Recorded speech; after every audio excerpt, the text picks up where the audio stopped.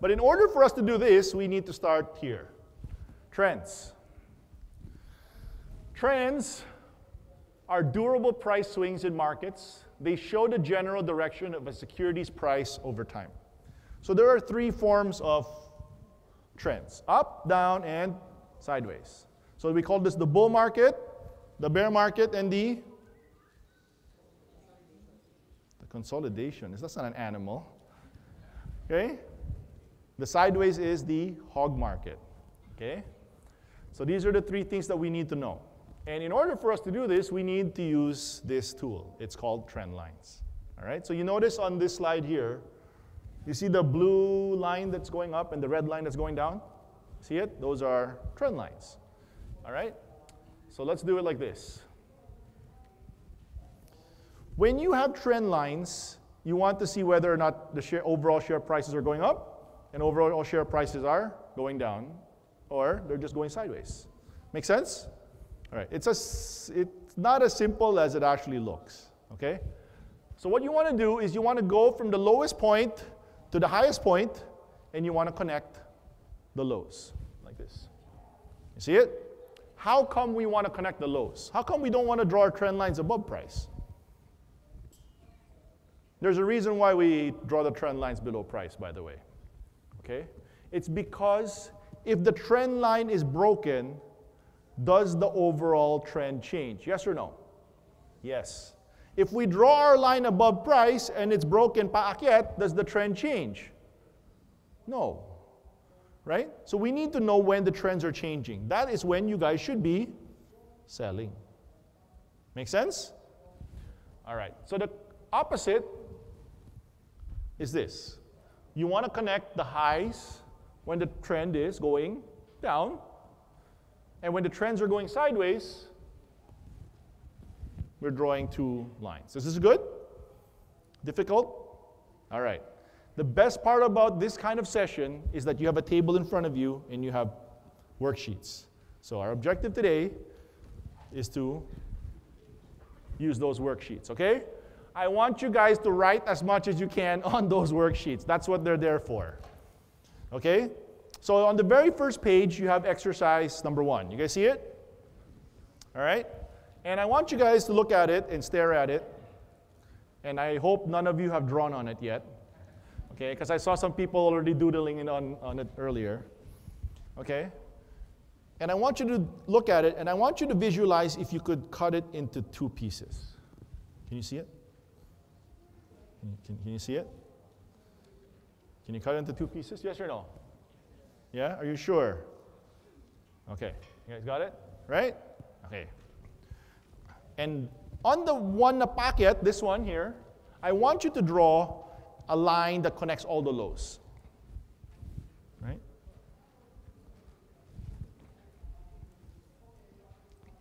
You guys see it? We good so far? Good so far? You connect all the lows. It's like connect the dots, except it's all the lows. All right? On the other side, I want you to connect all the highs. Okay? But I want you to go from the highest point to the lowest point. That means that the line should look like this. All right? So the question is, how come I don't connect it to the very last point? Does that make sense? How come I didn't?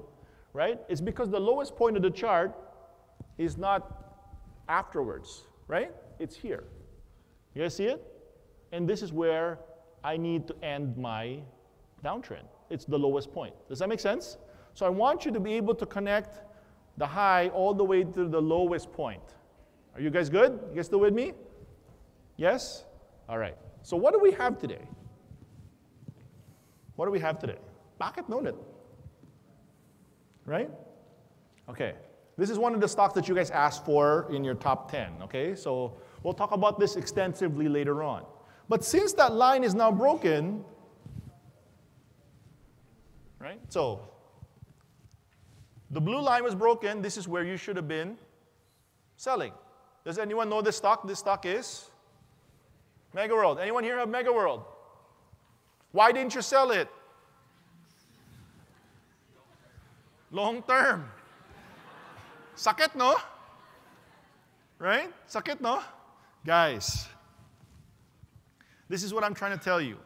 If you had sold it closer to 540, would you have the mental state to pick it up at 450? Yes or no? Yes. You see? Is it that difficult? Right? So when we sell it at that point, today, it's an opportunity for you to really pick up shares again. Right? Those who are holding MegaWorld, do you still like MegaWorld? Are you sure? Yes? So if you like it, opportunities are opening. Does that make sense? All right. So do we buy this outright? No.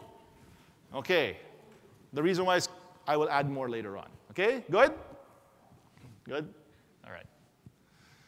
This is what I'm going to add. This is the most simplest thing in all of, lahat simple, no? Okay. These multicolored lines, you see it? Yellow, blue, maroon, and orange. You see those 4 lines? These 4 lines are moving averages. Okay? So the key word in moving averages is moving or average? No, average. Average. Okay? Okay. If you knew the market's average price of a stock, do you have an edge? Okay. Think about it like this. If you're looking at your portfolios, right? Looking at your portfolios. And if your portfolio is super red, sige, medyo red na lang, hindi super red. Okay? If your portfolios are red, and one day miraculously the Lord blesses us, paglingon mo, tabla ka na. What are you doing? What are you doing? Selling. Bakit? Bakit? Gumawa kayo ng kalokohan, hindi kayo pinarusahan. Tama? Does that make sense? What do you think happens if the market breaks even? What do you think happens if the market breaks even? What do you think people will be doing? Selling. So is it important for you guys to know what the average price of the market is? Yes. How do we find it? It's this. Right? And we use 4 different time frames, okay? So 200 EMA. Bakit 200? Okay. How many weeks in a year? 52, right? How many working days in a week? 5. If I multiply 52 times 5, that's how many working days there are in a year. Yes or no? Yes or no? 52 times 5. Tama? Does that equal 200? What number is that? 52 times 5 is what? 260. So bakit 200? Eh, marami tayong holiday, may bagyo, may ano. Right? O mo sabihin, hindi tayo nababawasan. Right? We have so many off days. So nangyari sa dulo, hindi natin alam, diretso 200 na lang tayo. Okay? That's how the Americans work. All right? So 200, 100, a quarter, and sometimes we use 1 month trading. Okay? That's how it works. Okay? Why do we use these numbers? Why are these numbers important? There are 2 numbers especially most important. It's the 50 and the 200. How come? What happens during those periods? Quarterly earnings. Is that important? Full year earnings, is that important? Yes. Okay. Can your opinion of a stock change based on 1 quarter's earnings? Yes or no? Yes. So you can go from a sell to a buy based on 1 quarter's earnings. Yes or no? Yes. So it's most important for us to understand those 2 numbers. The 50, which is the blue line here, and the 200, which is the orange line. Does that make sense? All right. So those are the 2 key things that we're going to be looking at. Moving forward, most of the charts will only be 50-day and 200-day. Got it? So what's going to happen is the 50-day will be yellow, the 200-day will be in color blue.